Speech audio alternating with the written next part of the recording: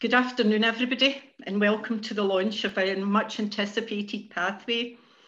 It's great to have you here, and we're excited to share the document with you and give you an insight into the journey we have been on in the last 2 years. I would like to start by highlighting the role of the forum. And the role of the forum is to ensure that the community has a voice in the planning and consultation of health and social care services, as well as encouraging partnership working in line with the national standards for community engagement. As well as fulfilling these commitments, our members focus each year on a specific topic. In 2018, we had a successful campaign promoting the forum and recruiting new members. Next slide, please. In 2019, members highlighted that they were seeing more and more people with mental health issues and being unsure of where or how to access support services for these people. Finding the right service was difficult and often meant speaking to numerous organisations to identify the path for their clients. Often there was no best path, and the workers had to deal with the situation only with the help of their colleagues. This led the forum to agree that mental health and well-being would become a priority area for future development. Next slide. To identify and gather existing local knowledge on mental health services, to increase local and knowledge of existing services, and to identify gaps in mental health. We worked with NHS partners to identify and promote local pathways to services for individuals and organisations providing such services in the Hamilton area. It quickly became clear through discussions with forum members that a traffic light referral system was desirable, which would easily identify appropriate services for the level of intervention required. Next slide. The purpose of the pathway is essentially to assist individuals and organisations by identifying various service pathways that could help with issues that, if not addressed, could negatively affect an individual's mental health and well-being. The pathway was being co-produced with local organisations and communities, and is the first collaborative document presented publicly to the Hamilton locality of South Lanarkshire. Next slide. The process was interrupted by COVID-19 pandemic. It had to be, and this was robust and detailed. It had to be, we wanted to get it right for members and communities. Our journey started in 2019 after we had identified our aims at our development day. It began by organising a consultation with our members surrounding mental health.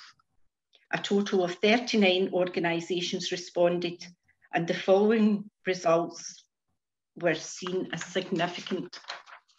77% of groups and organisations indicated that they had seen an increase in individuals or volunteers experiencing a mental health issue. 97 felt that they would benefit from having a clear and local mental health pathway, and 92% of groups and organisations felt that a document using interventions and a traffic level system would be beneficial. During 2019, we also conducted mapping exercises and research to ascertain what available and what there was, where the gaps and the barriers were to services. We finished the year by holding our very first forum event, where we had a number of mental health organisations come along to showcase their services. This was an excellent meeting, and we received very positive feedback from both speakers and members. It led to us arranging our forum's first event it led to us changing our forum meetings to monthly meetings, and we now have presentations every 2 months where 1 or 2 organisations come along to showcase their services in order to raise awareness amongst members. The format has also increased our forum membership and our networking opportunities. Next slide. Early in 2020, a steering group was set up. Members included myself as forum chair, representatives from Lanarkshire, Larkhall District and Volunteer Group, Larkhall Community Growers, Lanarkshire Links, Community Links, and local individuals.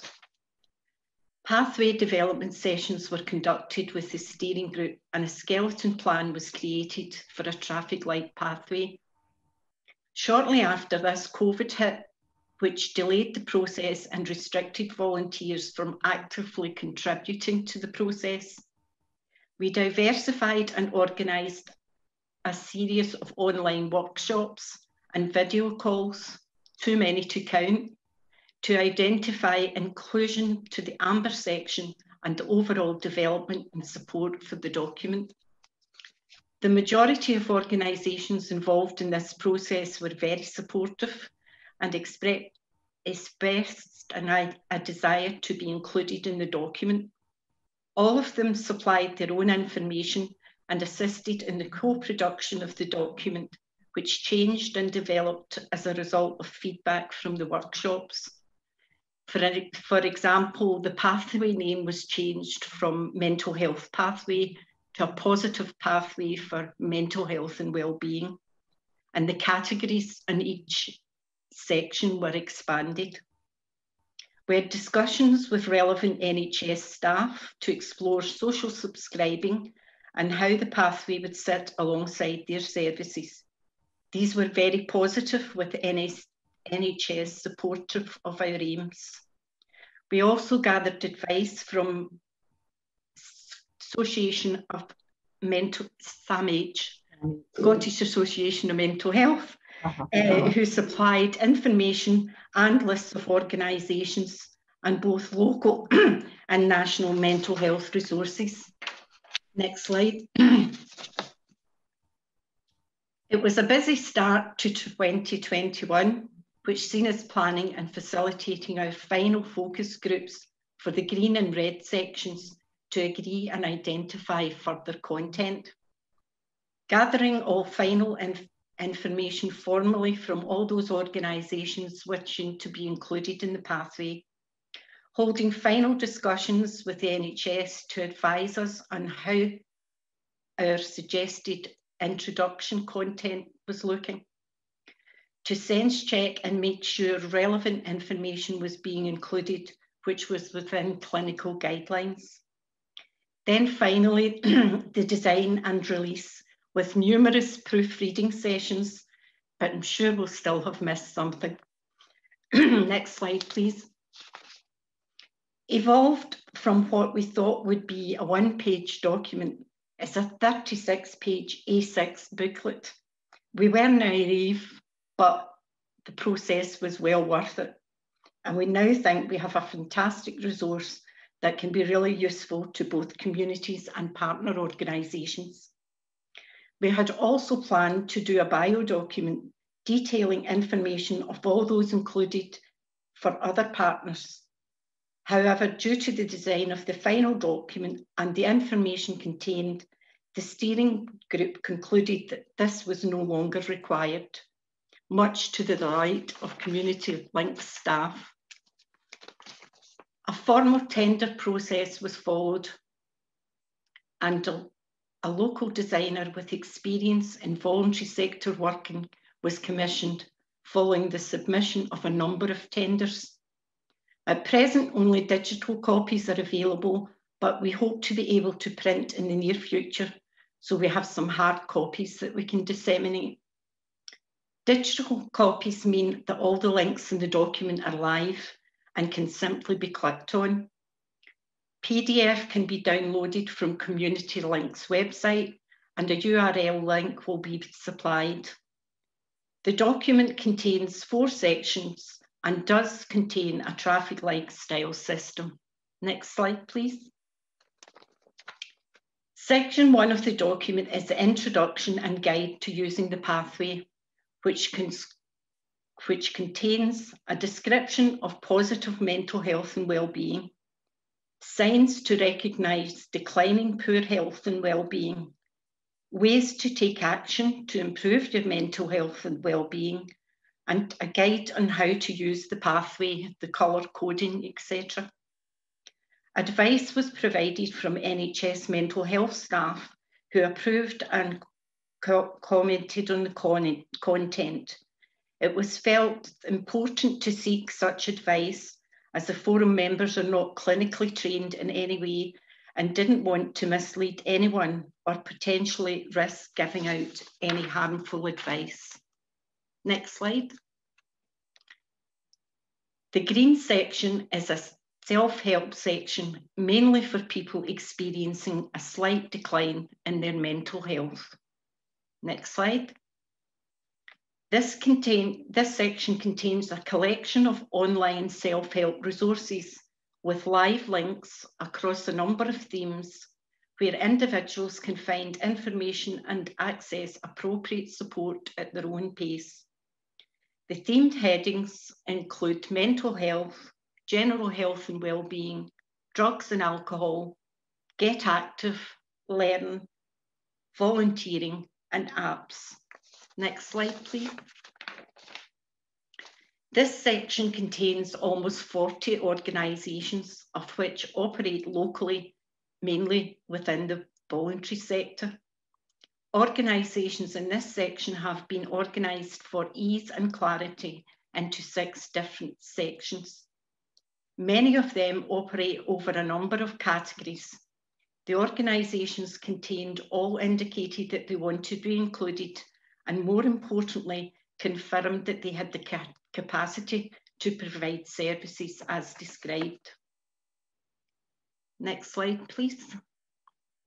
The 6 categories are general health and wellbeing, addictions and recovery, finance and housing, youth and family relationships, caring and loneliness, isolation, loss, grief and trauma, employment and education. Next slide, please. The red section is for people experiencing significant mental health issues that need emergency support. Next slide. This section includes a collection of useful organisations that can offer a range of emergency support. We have supplied details for a number of organisations in addition to the normal crisis numbers, such as the Samaritans and Breathing Space. We have tried to include entries that span a number of demographics and backgrounds, from young to old. These emergency contacts can all be contacted by phone, but some have text and web chat services for people who find these mediums more comfortable. The majority of these contacts are national organisations that operate either across Scotland or the UK. There is very limited local support services available, and these big organisations are fantastic at what they do, so we should use them. It is hoped, however, that encouraging individuals to seek early interventions for their challenges or situations will reduce the need to access emergency support crisis services. So hopefully this will be the least used section of our members, for our members and our local communities. Next slide. You have had a preview today due to the support and involvement in developing pathway. It will be officially launched during Mental Health Awareness Week, beginning on Monday, the 10th of May, and we hope there will be significant excitement. Press releases are ready and are some suggested social media posts which will be dropping into your inbox directly. Please help and support us by promoting and sharing across your networks. Interact with us during Mental Health Awareness Week and help us put the pathway on the map. Community Links will be handling the social media interaction, so get in touch if you have any questions. Please promote and, most importantly, give us feedback. Let us know what you think and tell us if it's useful. It's the only way we will know if it's making a difference. The forum aims to review the next slide, please, sorry. The forum aims to review the document on an annual basis to ensure entries are still current and correct. A brief evaluation will be conducted to ascertain individuals' views on the pathway and try to build a picture of not only its use, but also its impact. We hope this will commence towards the end of the year. Community Links will continue to host the document on their website, and it's hoped that it will also be available on other websites and in libraries and other resources going forward. The steering group will be taking a long-earned rest until it's time to look at evaluation. And in the meantime, if you are interested in helping with the review or evaluation, please let us know. Any help will be much appreciated. Next slide, please. I would like to finish by thanking the following. Everyone here for coming along today to hear about the new and finally finished pathway. The organisations contained in the pathway for their commitment and support to the process. The members of the subgroup who have been heavily involved in bringing this together and who gave their time willingly to take this work forward. These include Angie, our community representative, Sandra from Larkhall District Volunteer Group, Sharon from Larkhall Community Growers, Liz from Lanarkshire Links, and a special thanks to Francesca and the staff from Community Links, without whom this would not have been possible. I hope you will find this a useful resource to enable you to access appropriate help and support for all in an easier and more direct manner.